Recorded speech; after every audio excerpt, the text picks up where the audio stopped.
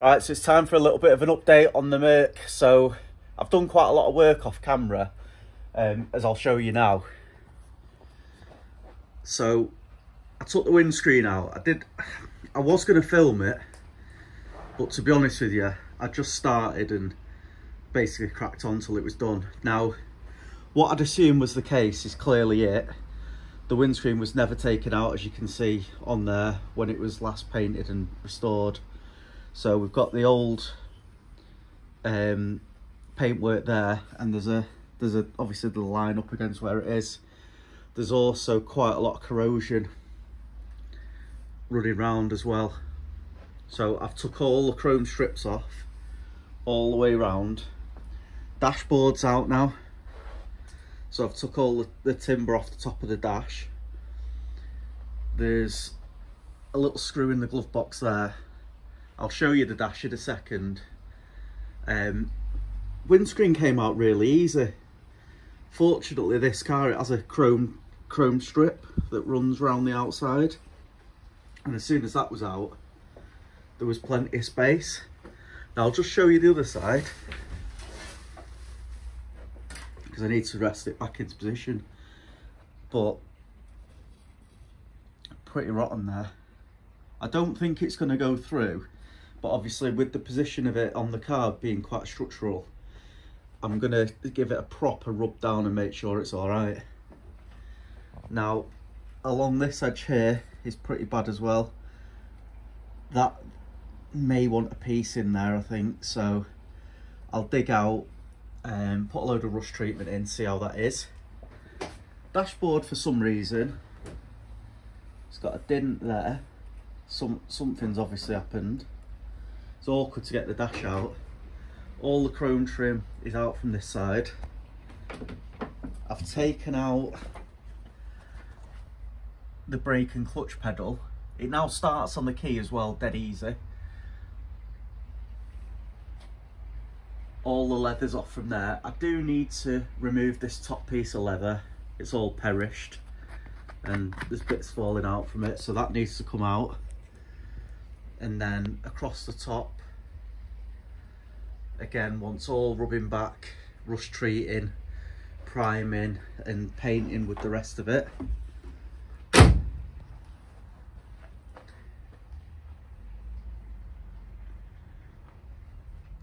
Now, to give you an idea,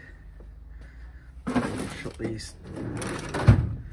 these are all the bits here from it. So forget this. This is the binnacle, the surround.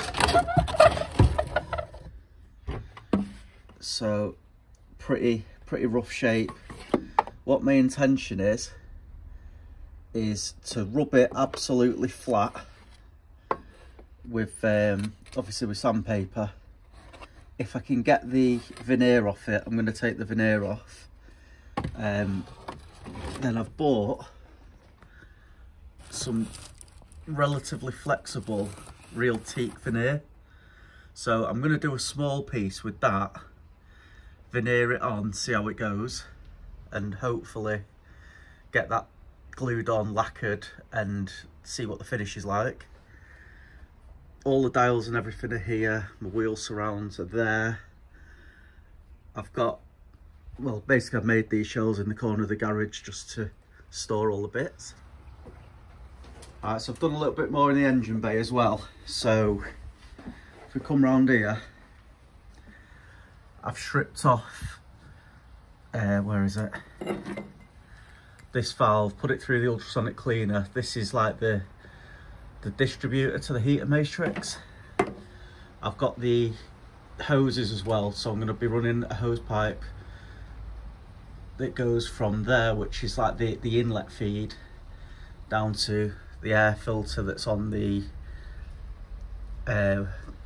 injection pump, the mechanical injection pump, and then we've got a pipe to go from here into the, I think that's like the wax capsule for it as well, and then carries on from there. That goes into that valve there, and then from there to the heater matrix.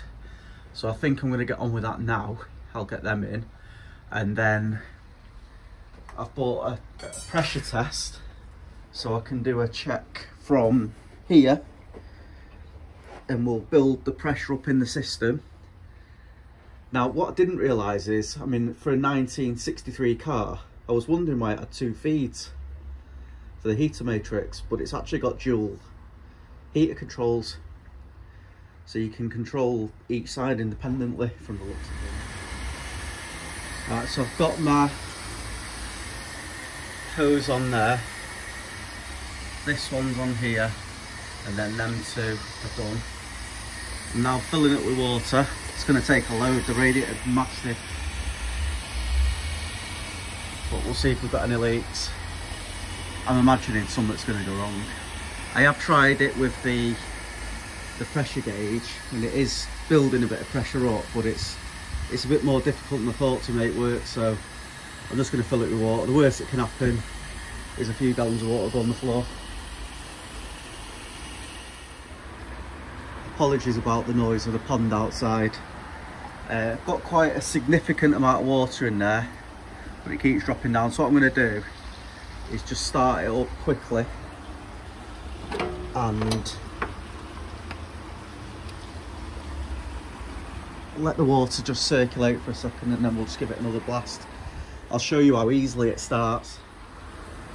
So this is going to be the first start now, with the vacuum hose here connected up to the air filter that's just sat in there on the injection pump. So hopefully it's going to be as easy as I think. Cold start's still not on, but that shouldn't matter. I'll show you the oil pressure gauge and everything. So ignition,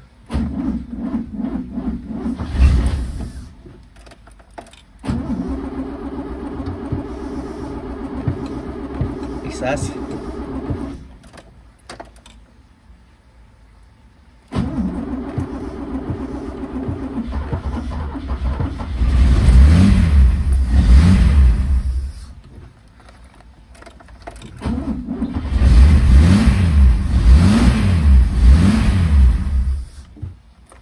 Not got a good idle.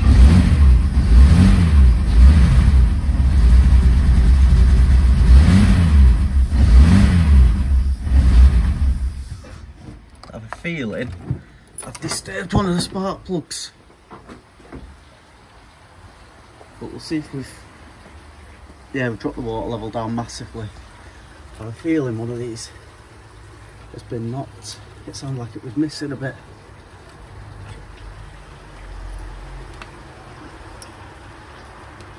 That one there probably.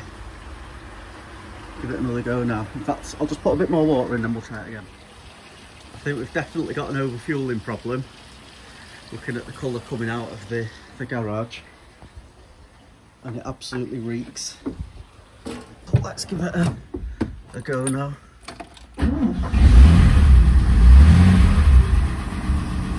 It's better.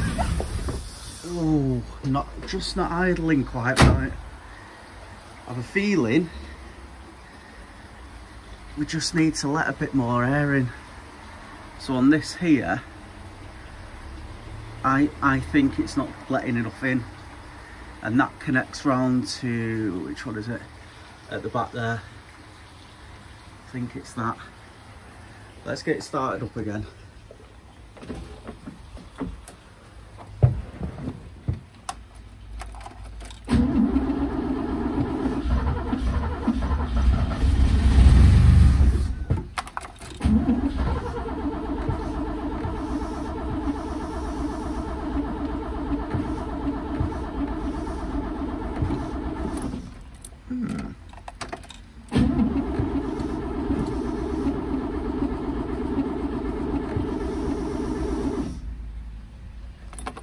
Make sure the fuel's on.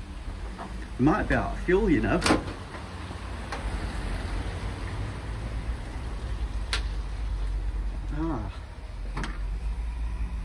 I think we're out of fuel. So I left it quite low. I can hear the fuel pump, but nothing's circulating, so we're running out of fuel. Let me top it up. Alright, it's just started coming around now after filling up the tank, so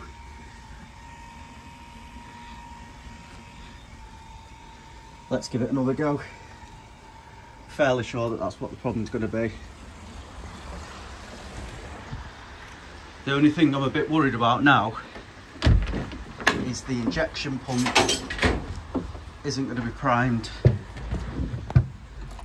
but we'll see.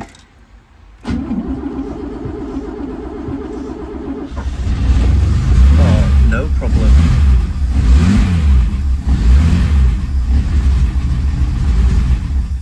We're definitely sucking air in somewhere.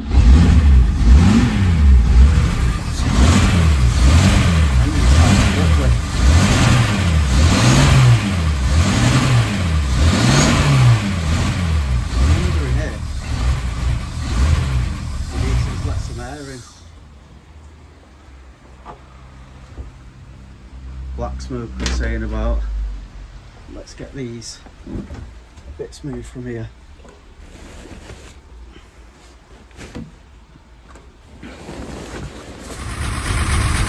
I have a feeling that we've got a blockage in that little air filter down there.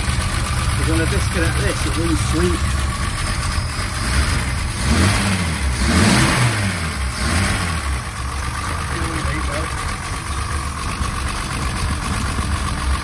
Definite fuel leak there onto the exhaust.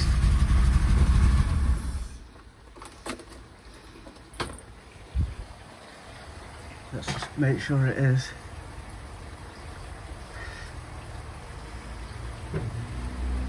Yeah, I've got a fuel leak there. Let's get that cleared up. See where I can't even tell where that's going to be leaking from. But it's just dripping down onto the exhaust. So it's a good job we spotted that.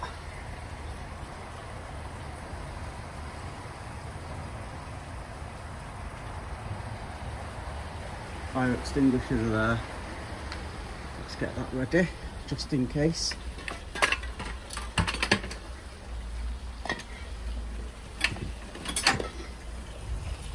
Don't want to take any risks. So get ready with the powder.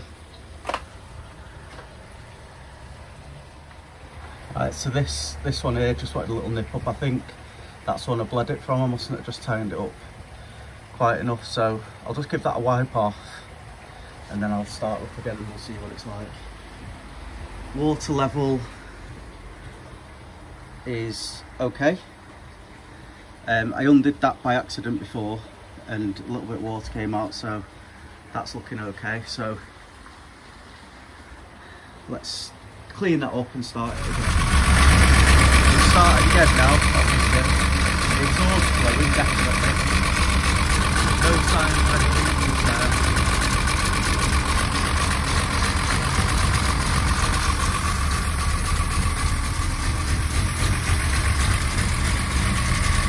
Water level's looking pretty good still. I'll top it up a little bit in a minute. No, I totally put my hands there, that.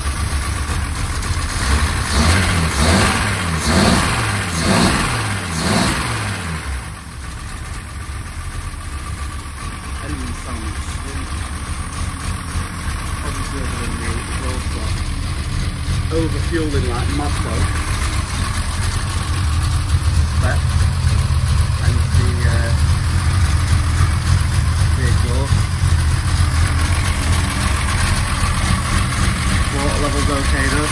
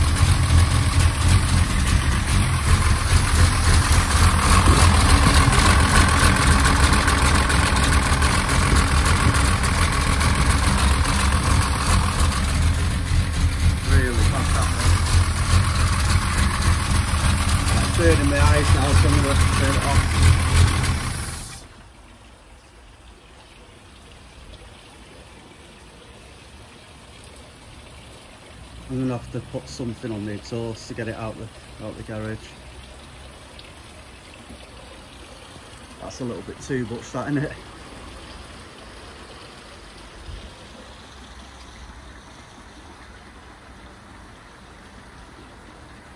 But we're full of water. I mean, I think it's 15th of March today. Luckily I've got heating in the garage, so I don't need to worry about antifreeze. Got no drips. I just would like to have tried to get it hot enough for the heaters. Yeah, it just would have been nice to try and get it hot enough, you know, to get the heaters on. Make sure that we're running around the matrix and everything. But, I mean, it's night anyway now. It's an insulated garage. None of the neighbours can hear it or anything, but the fumes are killing me. And I'm going to have to leave this open, I think, for a while to clean out. I'll tell you what I'll do. I'll put my paint extractor on as well.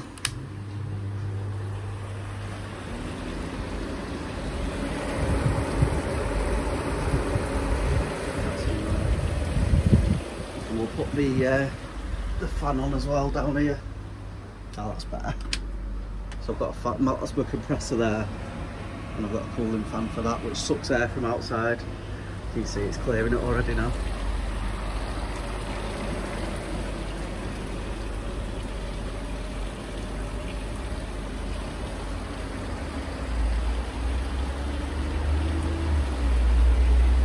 Might fire it up again.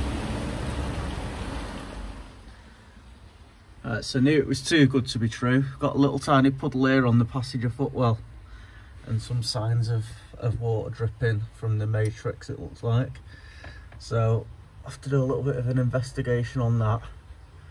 It'd be nice if it was just a rubber hose, but I have a feeling that's unlikely. So I think that's gonna have to be one of the next jobs. It's just a mess of wires down here. Alright, so I'm going to call it a night on the boat now. I'm not sure if the next video is going to be on this or on my Toyota, because I've ordered, well, in fact I had delivered today, a new shrinker stretcher. So I'm going to start doing a bit of fabrication work, hopefully, on the back wheel arches of that. And I've also bought a little baby English wheel to try and get some shape. So I'm not too sure. I might carry on this though. So it's either going to be a video on this, video on that. The Corsa is up for sale at the moment. That's on eBay. So potentially, if that goes, may do a video on that. Not sure at the moment. I've got too many things going on, I think.